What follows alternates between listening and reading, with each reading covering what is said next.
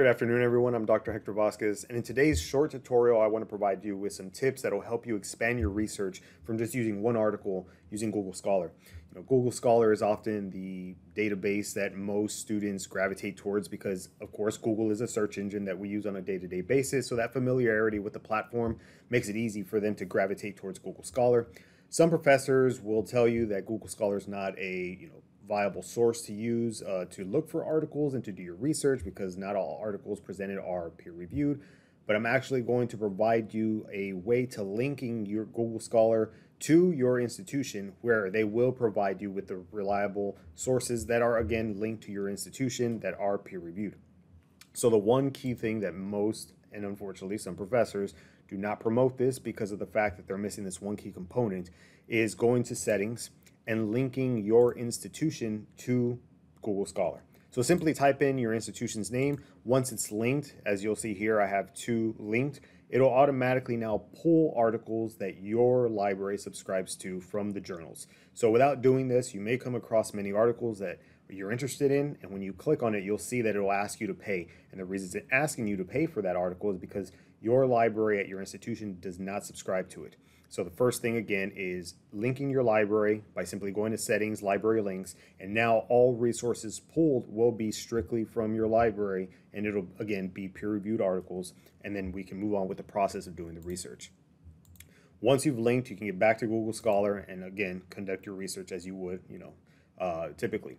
Now, for this example, I'm going to use search terms that a student came to me earlier this week. He was having a hard time finding articles and kind of stressing over it, but in a matter of 10 minutes, we were able to find the 10 sources he needed by some of these tips that I'm going to pretty much provide you with today. So his search terms were angry parents and adolescents. He was looking to provide, doing research on an issue and then providing solutions. So the first thing he was looking for is what the issue was and the correlation between angry parents and the impact it had on their children. So we did a simple two keywords, angry parents and adolescents, and we went from since 2019. And this first article is an article that he was interested in. Now, from this article, I simply told him, just scroll down and look at the references. Once you find an article you like, you read through it, look at the references that they use for their article. So we all find references that we're going to use to write an article. This is exactly what this process is. They've referenced many different articles here. You can look through these articles and now just copy and paste the title of the article into the search bar to see if you have access to it. And again, these are all multiple sources, again, that are provided to you really without you searching for them. They're, in a sense, handed to you. So once you find that one article you like, expand to the references that they use to write their own article, and you're going to find many, many other sources. The other thing you can also do is look at the authors.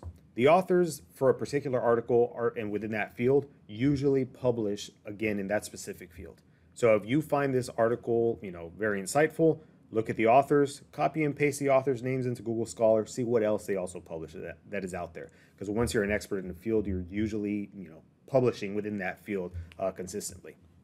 And then the last thing I want to mention is cited by. So this cited by button is simply, in a sense, the same thing, kind of what I just explained to you, but it's also showing you that this article was cited by other articles. So as you can see, the number here on the screen is cited by 30. If you click on this cited by 30, it's going to provide you with 30 other articles that cited the original article you were looking at. So again, now you have not only from the references from the previous article, you now have an additional 30 articles you can look through. And again, as you can see, this first article, if you were to like this article, now it's cited by 12. Now you can expand this as well. So we started off with one article. We looked at the references from the first article, which it looked like more than 15. Then it had cited by 30. Now we have cited by 12. Now we have cited by 19. So by using one article, you've simply expanded the number of articles you have access to. And again, we weren't going article to article to start off. We started with just one article. So again, like I said, this is what research is. It's really just reviewing the literature, finding something you like, and within that article, again, if you want to take the traditional route of doing research, read the article. You may find terms in there that you didn't think of. And we did come across a few terms. For instance, angry parents and adolescents, maltreatment was another word we used to do a search. But the point is those are words that you find within the article itself that now you can plug and play with. But at the end of the day, like I said, find an article you like, and use that as the foundation for your research, and expand by just looking at the references that were used within that article. And if you're using Google Scholar, clicking on the cited by button will again provide you with more articles you can use to expand your research without, trying to waste so much time just trying to find the right keywords. So hopefully you found this video helpful, insightful. If you have any comments, questions, drop them in the comments section. If not, I will catch you on the next video.